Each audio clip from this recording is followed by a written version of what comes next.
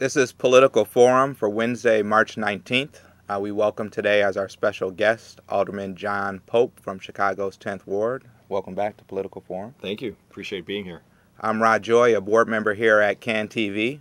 Political Forum is a live, interactive call-in program that's designed to connect you directly with your elected official.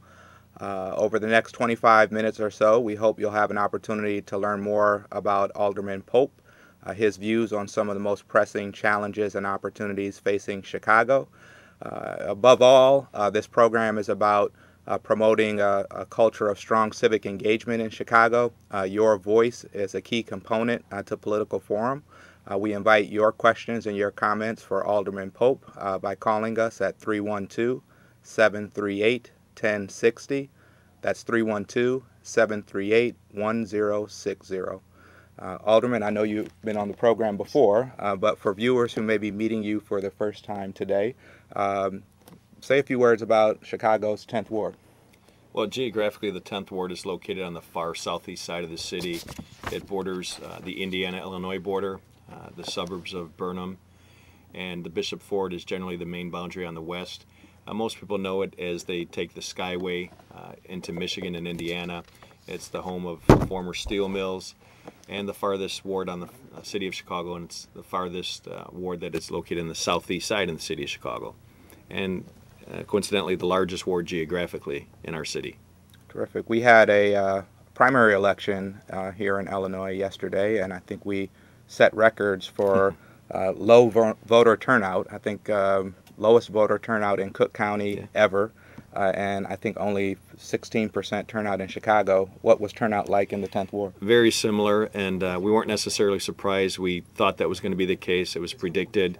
We saw that with our early voting that our numbers were down significantly, so we assumed that would carry over, and hopefully everyone's saving up their energy to come out and vote very vigorously in November. What we have been trying to push is for people to come out to vote, and especially our younger folks. We tried to encourage the teenage group, the 17-year-olds who had the ability to vote this year before they were 18 based on some recent law changes. And I saw a lot of those high school students at the polling places working and encouraging as many of them as possible to vote and vote at an early age and continue on throughout their lives. Speaking of setting records, I know you're a lifelong Chicagoan, and this has been a record-setting winter. It's been brutal. It takes me back to 1979. Yes. But how have your constituents held up this winter, and how have city services responded to the snow and cold temps? Well, Mother Nature's in charge this year, and she really flexed her muscles and showed how dominant she could be. And like any area throughout the Midwest, we've got our share of potholes, but we've been communicating with our staff, and I want to commend the Streets and Sand crew and CDOT folks for doing a heck of a job. This was record-setting snow and cold temperatures, and I thought they did a great job. We received a lot of compliments about their efforts, and we are stepping up our pothole efforts. I know I've been informing my constituents that as of March 1, we brought on additional pothole crews. They are now working 27 days a week. These crews were normally brought on in April, but they were brought on a month earlier to address the major issues. The mayor announced last week an additional $22 million for arterial street resurfacing, and that's what we're going to have to look at, is really refocusing and reprioritizing where our infrastructure dollars go. And on a local level, my staff and I have said we probably are going to have to look at leaving some of the sidewalks as a secondary priority and look at spending more money on street resurfacing and pothole repairs. This is Political Forum, a live interactive call-in program. We invite your questions and comments for Alderman John Pope from Chicago's 10th Ward. I think we have a caller on the line. Caller, are you there? Yes. Your question, your comment? My question to you, Alderman, is I know that there's a new senior center going up in the 10th Ward. Could you tell me if it's actually going to be income-based, which would be subsidized by Medicaid, or if it's self-pay, and also what is the occupancy of the building? Now, you had mentioned that we talked an issue of senior housing, and actually we have senior housing throughout the ward, and in the Hegewisch community we have a senior housing, in South Chicago, in South Daring, and our newest senior project is coming in the Jeffrey Manor neighborhood. This is a Catholic Charities-based development. It should be opening in the fall of this year, so we're very excited about that. Porticelli, as you can see on the screen, it's 86 units of income-based housing, $14 million through a variety of sources. And the great thing about this senior project, any of them, is that it keeps the seniors in the neighborhood. I know, having a mother who's a senior, that she wants to stay in the neighborhood that she's spent so many years. She's familiar with her neighbors, the restaurants, grocery stores, and her church. Seniors tend to feel comfortable and don't want to move. This allows those seniors to move into a setting that's more affordable or more easily able to maintain. Especially during this cold winter, I can't foresee too many seniors shoveling snow day after day or maintaining a house with 3 bedrooms and a basement when no one's home anymore. So this is an income-based 86-unit Catholic Charities facility that's on 99th Street in the Jeffrey Manor neighborhood, right next to Our Lady Gate of Heaven. We look forward to it opening in August of this year. I think we have another caller on the line. Caller, are you there? Yes, hi, good afternoon. Good afternoon. I just wanted to comment on the great work that you are doing to clean up the neighborhoods by getting rid of all the graffiti and also for the demolishments of the vacant buildings. I just wanted to comment on the great work that you're trying to do to clean up the neighborhood. Well, thank you, and I won't take credit by myself, but we encourage everyone to call 311. Actually, we developed a policy about 2 years ago. My office staff, on Monday mornings, we divide up and go into different neighborhoods and survey the business districts, the schools, the churches, and we look for graffiti because, unfortunately, the weekends are the time when people flex their graffiti skills. So on Monday, we try to identify all those, get them into the system so they can be removed. And unfortunately, demolishing buildings, some people don't think that's the right thing to do, but these abandoned buildings pose hazards to the community, and with this crazy market, the number of foreclosures we've had over the recent years, demolishing buildings oftentimes is the best avenue. Some people want to save them. Given the glut of properties that are available, generally it doesn't make sense, and these buildings can oftentimes lead to criminal activity. So instead of flexing your graffiti skills, tonight we want you to flex your activism muscles by calling in with your questions and comments for Alderman John Pope. I think we have another caller on the line. Caller, are you there? Hi, yes, thank you for taking my call, Alderman. Yes. I had a question in terms of pension reform in Chicago. Now that Illinois, the state has made its move, I kind of wanted to get an update on what's going on at the city level, and I'm also curious to know if the new push for a higher minimum wage, sort of in tandem with pension reform, will be effective in your view in the city. 2 softball questions. Yeah. Well, I am supporting the increase in the minimum wage. We need people to be able to make a decent amount of money, and even at an increased minimum wage, it doesn't give working families the type of money they would need to sustain themselves as most would like. As far as pension reform, I know Mayor Emanuel's been at the forefront. We've been trying to work with Springfield to have reform, and as a longtime city employee, I look forward to a pension, but I realize there's got to be some give and take. As far as the pension, we're looking at maybe eliminating or reducing the COLA, possibly increasing the retirement age, looking at cutting benefits. Those are all things that have to be taken into account, and unfortunately it's a reality, I believe, because among other things, people are living longer, and that's a good thing, but we need to adjust our tables to be able to properly pay those individuals during their retirement years.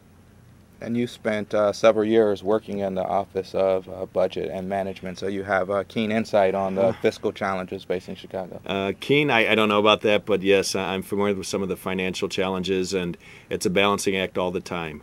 On the citywide level, on the local level, we have all these priorities like street resurfacing. Well, if we spend more money on street resurfacing, something else usually has to suffer.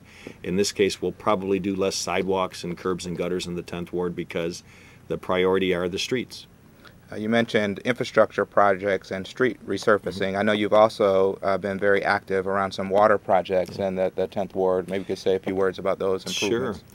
Sure. Just as the streets have been hard hit by this past winter, the city's infrastructure, the water and sewer lines, the street lights, they're all aging. We have a significant amount of water and sewer lines, over 300,000 lights in the city, and it's difficult, it's costly, almost impossible to maintain them as well as we would like. But we've spent a lot of time and effort in trying to improve our infrastructure. The Department of Water Management, along with the city taxpayers by paying an increased water fee, have allowed the city to increase the number of water and sewer mains that they've fixed throughout the year. Last year we had more than $25 million of water and sewer improvements in the ward, and those are essential to not just increasing the reliability of those systems, but it puts people to work. It avoids the basements becoming flooded and backed up with sewage, which unfortunately too many people experience. And it allows for the streets to be improved, just the simple resurfacing of a street after a project. So we're seeing some benefits, and we've encouraged people to be patient during the construction. I know the noise, the dust, the parking restrictions are difficult to deal with, but the end product is well worth it. This is Political Forum, a live interactive call-in program. Our guest tonight is Alderman John Pope from the 10th Ward. We invite your questions and your comments for Alderman Pope. You can join the conversation at 312-738-1060. That's 312-738-1060. Alderman Pope, I know you've been very active with block clubs and neighborhood organizations in your ward. Do you want to say a few words about any upcoming activities or events related to block clubs and community organizations? Of course, and some aren't thinking about block clubs at this time of the year when it's still frigid out. But because of the cold winter, people have been inside quite a bit. But before we know it, actually tomorrow is the first day of spring, I believe, or 2 days from now. And with the spring, I can't feel it in the air yet. But we're trying to encourage folks to get block clubs together, get them organized. There's always a need for additional services. People always want more police, as do I. But short of that, the best eyes and ears in any community are its citizens, are its residents. And people who are at home can serve as the best eyes and ears in a community, and they can start a block club. This allows neighbors to know each other. It allows us to get back to the olden days when everyone did know each other, when they could keep their doors unlocked. Block parties in the summer are always popular. So what better way to start that process than coming to our block club organizing meeting on Saturday, April 5th at the Eastside Vodak Library on 106th Street. The police department, the 4th District, who does a great job on the southeast side, my office and Clarice & Associates, all of whom have experience with block clubs and organizing, are sponsoring this, and we hope to get as many people out there to learn how to form a block club, or if you have one already, how to improve it. This is Political Forum, a live interactive call-in program. I think we have a caller on the line. Caller, are you there?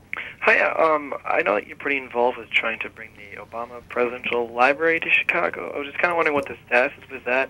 And can you explain a little bit, too, like, isn't there a broader effort to develop the area where the proposed site is and kind of go into that? One city, one plan. Yeah. You know, we're talking about the former U.S. Steel site, the Lakeside site, which is shared by myself and Alderman Holmes of the 7th Ward. It's almost a 600-acre lakefront parcel. And that site once served as the steel-making capital in the Midwest and employed some 20,000 people in its heyday. But those days are gone. The property is cleaned up and ripe for development. We just opened the new South Lakeshore Drive on the site, which is a beautiful opportunity to see a wonderful opportunity.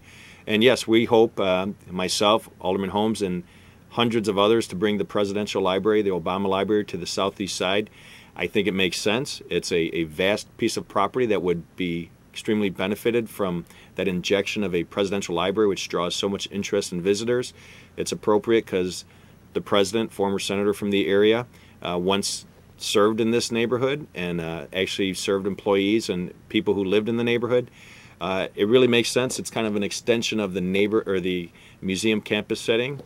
Downtown you have the planetarium, a little further south the Museum of Science and Industry, and a little further south can be the Presidential Library. And I know some other areas in the city are looking for it, but if you look at this site, this is probably the area that is most in need of that kind of injection, that infusion of vitality, and an area that needs it the most and that could benefit the most and is a palate ready to accept that.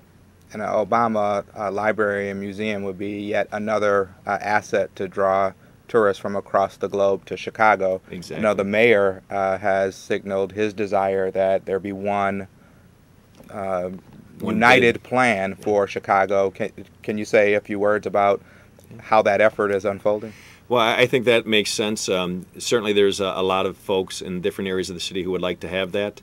And I, being somewhat subjective, will say that I think the Lakeside site makes the most sense based on what I just said. Not just because I'm from the area, but other sites seem to have to clear some existing properties to make room for this, already have sustainability and are doing all right. This, again, would be the biggest injection in the area and would produce the most benefit.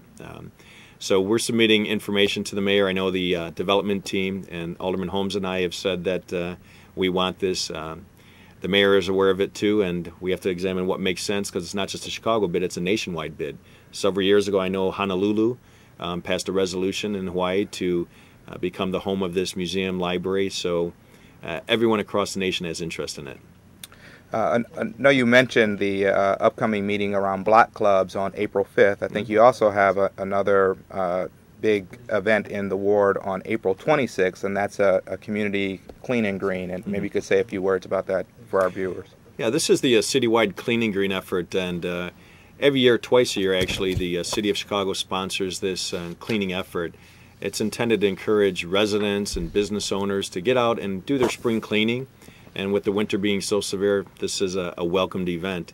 We every year try to work with community organizations and schools to get kids out and neighbors to volunteer and clean up anything from vacant lots to areas around schools, maybe highly traveled streets that are the repository of garbage as people throw their material out the windows. So it's a chance for us to do some spring cleaning on a ward-wide basis. The Department of Streets and Sanitation provides assistance in terms of garbage collection, rakes, brooms, shovels, garbage bags. So it's really a community-wide and actually a city-wide event. And that's Saturday, April 26th. And where can Chicagoans, your constituents, go to learn more about that clean and green event? They can go to my website, to my email address, our Facebook. It's all on the monitor there. And we meet at our office on the 3522 East 106th Street. There we work with the volunteers to go out to the sites that we've identified. Really a good time, and usually we try to get together afterwards, have some sodas, maybe have a hamburger, things of that nature. Sodas and hamburgers and clean and green. Yes. This is Political Forum, interactive call-in program. Please join the conversation. 312-738-1060, 312-738-1060. Alderman Pope is ready for your questions and your comments. Alderman, I know one issue that you've been very active on is really a public health issue, not just in your ward, but in Chicago, and it's becoming increasingly a national issue, and that's this petcoke issue. Can you explain for people who might not be familiar with petcoke what it is and how you and others have been responding to this challenge? Sure. Well, petcoke and metcoke and coal are all products that are used in the industrial process, and petcoke in particular is the byproduct of the refinery process. As fuels are made, this is one of the leftovers, the byproducts. It has a use usually overseas in terms of fueling power plants. This material has traditionally been stored and utilized up and down the Calumet River in the 10th Ward. It's been around for over 100 years, but recently a significant amount of it's come in since the improvements at the BP plant, the British Petroleum plant, across the border in Whiting. Unfortunately, the owners, operators of the sites that have this material didn't take care in handling it properly. And as a result, the material is very lightweight, can become airborne, and did just that. It's become airborne. People have complained about it getting into their lungs, complained about it getting into their backyards, onto their homes, being dragged out onto the streets. So with the leadership of Mayor Emanuel and Alderman Burke, we've introduced ordinances and legislation to protect our citizens by forcing businesses to take the appropriate measures to enclose that, sprinkle it, all kind of measures, and probably it is the most aggressive and progressive throughout the entire United States. We introduced the ordinance a couple of weeks ago, and we have a hearing on it coming up in April to get testimony from the public, and we hope to have that passed in April to force business owners to operate as good business owners. This is Political Forum, a live interactive call-in program. I think we have a caller on the line. Caller, are you there? Yes. Your question for Alderman Pope? The question is the process for vacant homes that are hazardous to our community as well as the eyesores to our visitors. So second call about property removal, sure, eyesores. First thing is to call up 301, make sure you report it. The City of Chicago Department of Buildings has inspectors that go out and determine the status of that building, if it's vacant, if it's open, if it's structurally unsound, to get it in the proper process, usually the court process, to try to get torn down right away. Unfortunately, it takes some time. The city has to legally identify the owner, give them notice, and bring them into the court system. The court system is clogged up. It's always a challenge in terms of timeliness. We identify properties all the time. We oftentimes call up owners through our own resources to find out if they truly have an interest in it, to force them to board it up. The police department has dedicated officers who scurry the area to look at buildings and ensure that they're in compliance, and if they identify new ones, get them into the court system. Our streets and sanitation ward superintendent also does that. So there are quite a few. We know them. We try to get them demolished, and actually just yesterday we demolished a building that has been a hazard in the Hegewisch community. We've done several in South Chicago, and try to get these down as quickly as possible if they warrant demolition, because otherwise they present a real problem in the community, especially as it relates to crime. Well, let's talk about saving a building, and Yeah. I think you've been supportive of the St. Florian School, which Yeah. has over 100-year history in Chicago. Can you say a few words about the school and what's been happening lately with the school? Sure. St. Florian is a school that's in the Hegewisch community on the far south side, over 100 years in existence, and like other Catholic schools in the Archdiocese system, has its financial challenges. And I think in any community throughout the city, throughout the county and region, we've seen the private schools, the Catholic schools close down. Maybe that's a compliment in some sense because kids are finding the CPS system more rewarding, but these schools, and especially St. Florian, offer a great quality education. They serve as an anchor in the community. And the school was faced with a challenge of raising monies and putting together a plan that would allow them to be sustainable for years to come. And my credit to the leadership there, everyone from the principal and pastors and teachers and students themselves got together, very aggressive effort to raise money and put together a plan. And about 2 weeks ago, the school, the community heard that we were successful in saving St. Florian. So it's a treasure that's going to stay in the community and serve the kids, hopefully for another 100 years. Great. I think we have another caller on the line. Caller, are you there? Yes, hello. Hello. Your question. My name is Grace. Hi, Grace. Hello, Alderman Pope. How are you? Good, how are you? I'm okay. I just wanted to ask. I just finished taking my classes to get my master's in public policy. Good for you. Thank you. And I want to ask what or how can you encourage more of the people in the community to further their education into public policy? Because I've been seeing a decrease in students taking those courses anyways. Well, I would hope it's self-evident, because every day in life there's challenges. In this day and age, you need to be aware of your surroundings and current events and getting involved, whether you want to be an elected official or you want to be a public servant, you want to work to improve your neighborhood. Understanding the situations in your community and developing techniques to address those are important. Everyone wants a better school system, everyone wants a safer neighborhood, everyone wants better parks. Those don't occur by happenstance. There's got to be a community strategic effort to make that happen, and people who get involved with that type of educational arena are at a great advantage to change the way that we improve our neighborhoods. And they have a great chance of entering the field of alderman in politics if you choose that. I know you're a big football guy, and one of the things that I've read in the paper is the possibility of adding additional seats to Soldier Field and perhaps Chicago hosting a Super Bowl someday. Do you have views about any expansion, renovation of Soldier Field, and any hopes of Chicago hosting a Super Bowl? Yes, I do. I mean, one, I think Soldier Field is a great venue. I am totally supportive of keeping the name Soldier Field. I know in past there was talks about having some sponsor change the name of that. Soldier Field should continue to be named that. I'd love to have a Super Bowl. I don't know necessarily that spending millions of dollars on improving that stadium is the right thing to do at this point. Now, we have a great number of needs, not only in the 10th Ward, but throughout the city. So I'm hesitant. I don't think it hurts to look at it, but at this point I'm not committed to spending money on something that does not benefit the neighborhoods. We're about out of time. We'd like to thank Alderman John Pope for joining us on Political Forum. We believe our democracy is at its best when people are informed and engaged. So thank you for tuning in. Thank you for calling in. And we invite you to join us next Wednesday at 7 p.m. for the next edition of Political Forum.